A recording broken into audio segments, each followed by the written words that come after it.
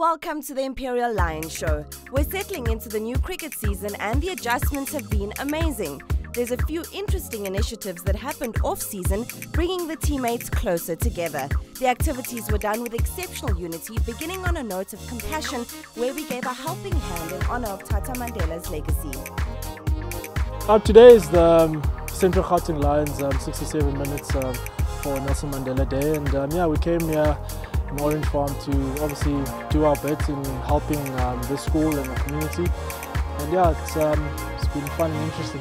Mandela Day is a day for people to give back, and I mean we live all in different walks of life, and on a day like this we just need to look back and say, what can I do to make a difference in others? And for me, that's what Mandela was about, and that's why we are here.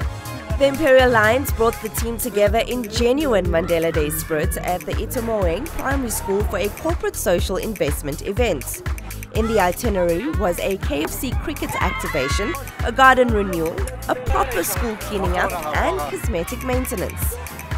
So we're just here to bring hope to a community that has got a lot of issues to deal with. But we are sure the few guys that are here will make sure that when they leave, there's a bit of hope through the medium of cricket. Today we are in the positions where we are because people believed in us, and there's hard work, and your path. Most of us growing up in townships, it doesn't mean that's how life is supposed to be. You can get out and obviously make a difference in the world. It's not something that I got to say I do every day. We are living in Joburg, where guys are living in flats and etc. So it's a different experience here. I mean, you grow up doing obviously this stuff at home, doing a bit of gardening and doing a bit of cleaning. So yeah, in terms of that, it's been a while, but certainly just reminiscing on those days. The guys were ecstatic to see their teammates off-season on such an important day in our calendar, reminding us to be selfless like Tata and to carry the leadership baton with pride. The biggest thing I will say to the kids is never lose hope. You know, if you have a vision, if you have goals to achieve, never lose hope. It might be tough, as Mandela showed, that it was not all easy. So it will be tough. No one said it will be easy, but perseverance from them, regardless of the background that you come from, it's important.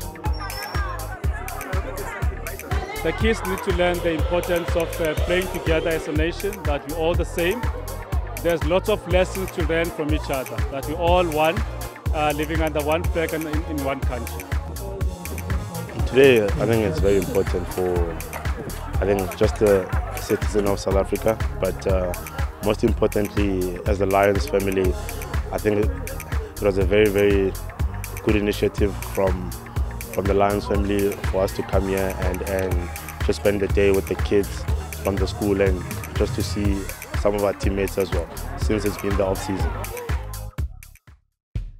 The Themba Bavuma Foundation Cricket Clinic was hosted at the Wanderers Stadium for 16 children between the ages of 13 and 17 years old who were hand-picked from the Central GAUTENG Lions hubs. The purpose of the clinic was to focus on improving the skills of batting, bowling and fielding for the aspiring cricketers. The clinic also served as a platform to teach and instill the values of setting goals. What we try to do throughout those 2 days, first of all, we identified 15 to 20 cricket players, elite cricket players within the Gauteng region. We invite them here at the stadium, and we try to introduce to them what being a professional cricketer is about. Throughout the 2 days, they go through a series of programs from a technical point of view, where they focus on their batting, bowling and fielding, and then they are also introduced to life skill sessions where they get to understand all the off-field issues that they need to master, if I could say, to be able to pursue a sporting career. Well, Themba's a friend of mine, and I'm just giving out a helping hand. And what makes it better is that we're both doing the same thing. We both have foundations, and we basically, it's a default agreement that we just help each other. And we are friends. We've been friends for a number of years now. So this is just standard. It's default. Giving back to the community is something we feel strong about.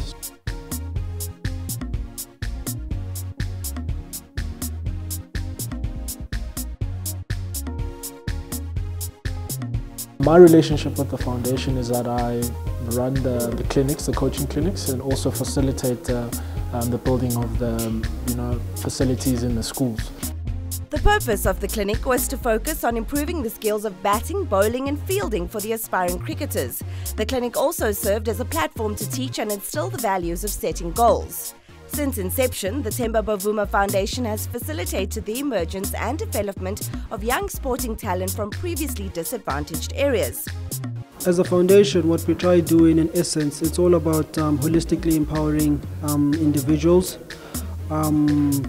Like I said, we need to identify these talented kids, and then through that we link them up with the schools where they get access to quality facilities, but also education as well.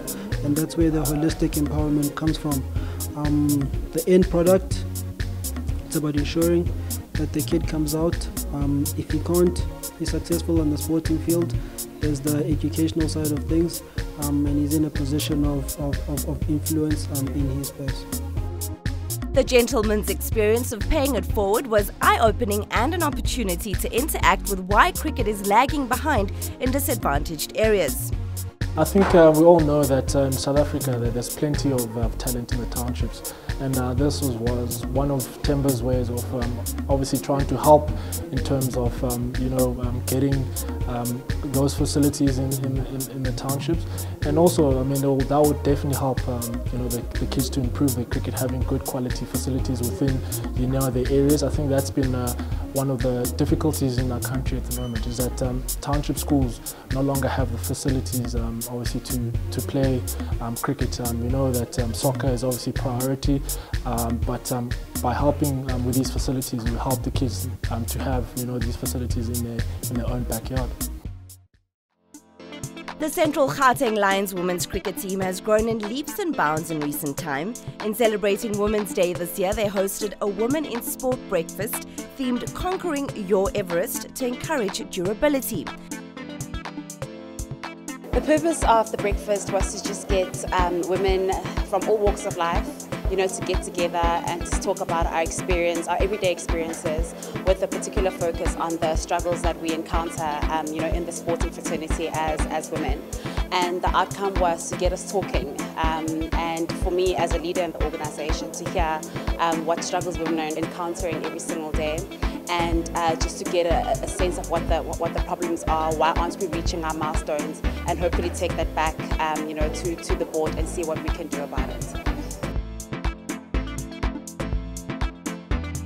Today's event is really about Women's Day. It's about celebrating the women we are. It's about celebrating the women of 1956 that walked up to the Union building in unison to make a difference, so that we are free today. We enjoy the privileges that we have today, and also a day that we reflect on what we are doing to make sure that the next generation of girls actually are able to play, the same game that the boys are playing. The breakfast saw women in various sporting codes celebrate the day, inspired by the one and only Sarah Khumalo, the first African female to summit Mount Everest. It's technically a committee here at Central Gauteng where we oversee holistically women's and girls cricket. There's a group of very passionate women on this committee, and the idea is to ensure that there is a space for every girl to play cricket within the province. I think if we can make it an annual event as well, it will just grow bigger and bigger. We'll have more role models coming to it, and be better role models to younger kids as well, and just go out and learn from it and go share our experience from this event. I think it's showing us that we're going in the right direction with women's cricket as well, and that we're putting it out there and actually wanting to make a difference. It's inspiring to see that women refuse to settle for counterfeit freedom, and that their dialogues capture the truth that is not always popularized. Very powerful reflections indeed. It was just inspirational to just sort of rub shoulders with giants in this sort of industry where they're standing up for women's rights so that we're equal to the men, which is fantastic.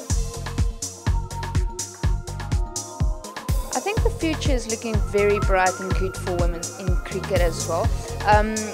Purely because from when I started and where it is now, you actually see more games on TV, things like that.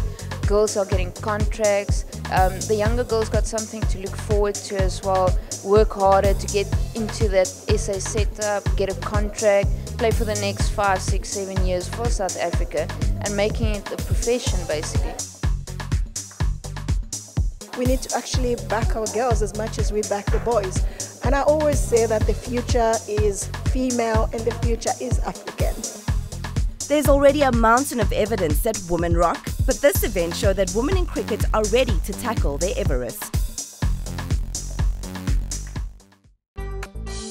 Now we shift from an event ushering women to their highest points to a celebration of an illustrious cricket stadium like no other, where first-class cricket matches are showcased. The Wanderers Stadium staff honoured the place that hosted some of the biggest cricket events in South Africa, such as the Cricket World Cup final, boasting a seating capacity of 34,000. Former Test cricket captain and Cricket Board of South Africa's administrators, Dr. Ali Bacher, shared information as one of the veterans who made the stadium what it is today. Hopefully, you've been inspired by the informative episode we've had. Stay in the loop through our social media platforms on Twitter at Lions Cricket SA, Instagram at Lions Cricket, and Facebook as Lions Cricket. Join the charge. We'll see you next time.